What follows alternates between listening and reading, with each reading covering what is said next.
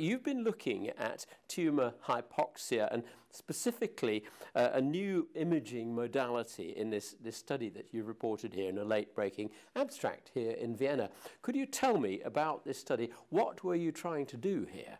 Yeah, what we did is we took some preclinical data which basically show that hypoxic cells are very radioresistant, well known. Then it's also known that hypoxia in tumors is correlated with radiosensitivity of the tumor. That was known.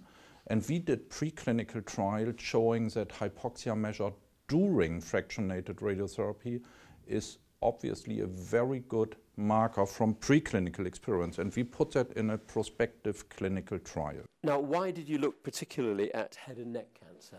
Because the preclinical data is on head and neck cancer, and so head and neck cancer is a very good model to investigate this. So what did you do in the study? What we did is we used a PET tracer, misonidazole, which is specific for hypoxia. And we did that before treatment. We did it after 1 week of fractionated radiochemotherapy, 2 weeks and 4 weeks. And what we found is that the 2 weeks time point in an exploratory cohort and in a validation cohort is the best discriminator. If there is residual hypoxia at 2 weeks, patients do unfortunately very badly. If hypoxia resolves in the first 2 weeks during treatment, patients do very well. Right. Now, how would you be able to use this clinically? Can you guide and specifically tailor the conformal nature of the radiation? What we would do now in a prospective randomized interventional trial is we would measure all patients recruited. They must be HPV negative, because we know that's another very important parameter, HPV negative patients. And after 2 weeks in treatment, we do the hypoxia probe, compare it to the hypoxia probe before treatment. And if the patient is poor risk, because there is residual hypoxia, we will randomize the patient to dose escalation or standard dose.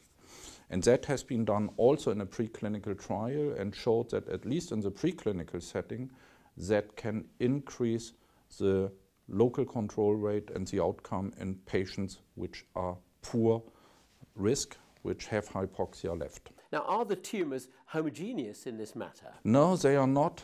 But we, in this trial, because we have some indication also from laboratory research that if a tumor has hypoxic areas, that this is also meaningful for the areas which are outside hypoxia. So it seems to be a link between hypoxia and the tumor resistance per se. And we are currently working in translational settings.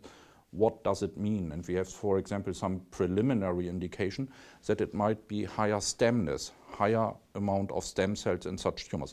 So what we will do is we will give higher dose with very advanced radiotherapy to the whole tumor in the poor risk patients. How do you envisage this being used as imaging modality in standard therapy, and how could it influence if therapy? This trial is positive, then I think it can be done in many departments over the world using exactly that kind of testing.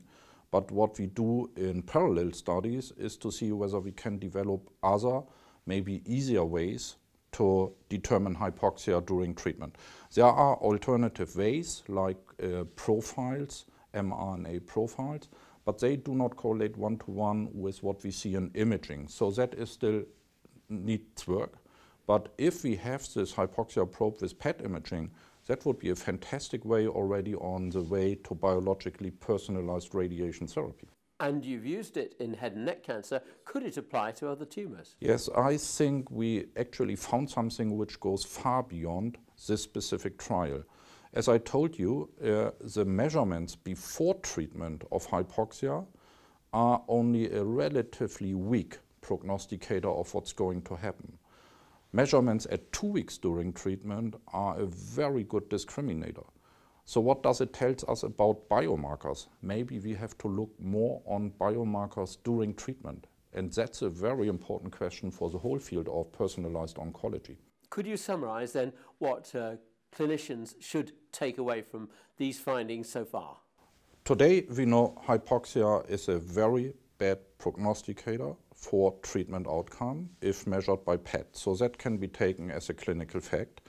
Second, there is good evidence now that determination of hypoxia during treatment is more valuable as a predictive value than hypoxia before treatment. Interventional data, we need to wait for the results of the trial. And for the general field of oncology, we need to look in biomarkers during treatment and not only before treatment. Michael, thank you very much. Welcome.